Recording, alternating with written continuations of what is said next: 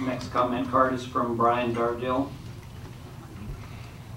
Good evening, Mayor and Council. Brian Dodgel with the law firm of Roberts and Dodgel here on behalf of the opponents. You should have a supplemental objection from us. We sent a title abstract to Fulton County to review the record of title on this property after we ascertained that the, I think 41 spaces that are listed as on-site are not actually physically on-site. They're on the post office property. So this property actually only has 70 spaces. If it is reconfigured, it actually has even less than that if it's not.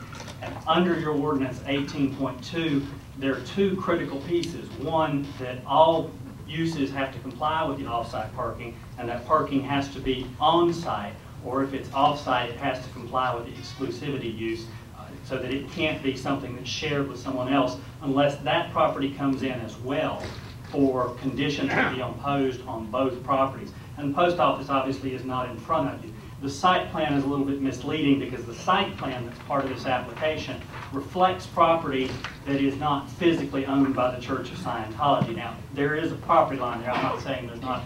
But if you look at the overall site plan as part of the application, it doesn't really show you that those 41 spaces can't be counted toward their on-site parking. And if you limit it to the 20% that I think 1936 of the ordinance requires, then only 23 of those off-site spaces can be counted toward the required parking. Now, I know Woody stood up and said that under the ordinance they'd only be required to have 46 spaces, but the applicant throughout this process has made a great deal of effort to point out that this church does not operate like a traditional church, and that their main focus is not on the sanctuary, that it's on these smaller meeting rooms. It's completely appropriate for staff to do what it did as far as analyzing this as offices and classrooms and things like that, because the applicant has made a point throughout the process to say they are not a traditional sanctuary-driven church that governs what the required parking should be. Based on their parking studies, that's what they asked staff to go by, then they come up with 113 required spaces. Well, of that 113 required spaces, 23 of them could be off-site by way of an easement. The second piece that you have here is that this easement is not exclusive. It is a non-exclusive easement. And the ordinance requires that parking to be dedicated to them entirely. Since it's non-exclusive, it can't be counted at all, and that limits them down to 70 spaces. So now you're going to be talking about putting in a 43,000 square foot building that only has 70 spaces. That's a completely unmanageable building, and there's no way you're ever going to be able to keep up with or enforce the parking conditions. We respectfully ask that y'all comply. Next card I have is from Sheila O'Shea. My name is Sheila O'Shea. I'm a resident of Roundhill Condominiums at 5400 Roswell Road. I hope that this will be my last statement on the matter. Despite Mr. Galloway's efforts to dismiss the neighborhood's concerns as merely a parking issue, there are, as those before me have explained, far more serious issues. The petitioner claims the square footage must be expanded for them to use this building.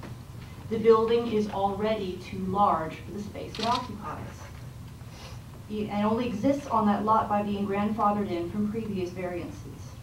Even the staff recommendations of 3 floors would be tantamount to denial, as the petitioner has been quite insistent on the enclosure of the basement, to the point of making the absurd argument that denying them this would be religious discrimination. If the square footage of this building is indeed insufficient, then they should find a property that already has the space they need instead of overbuilding this home. The clearest path is to deny them outright. They have been disingenuous to the point of deception and should not be rewarded for it. Thank you. Thank you, ma'am. Anyone else that wishes to speak in opposition? If not, Mr. Galloway, it's time for your rebuttal.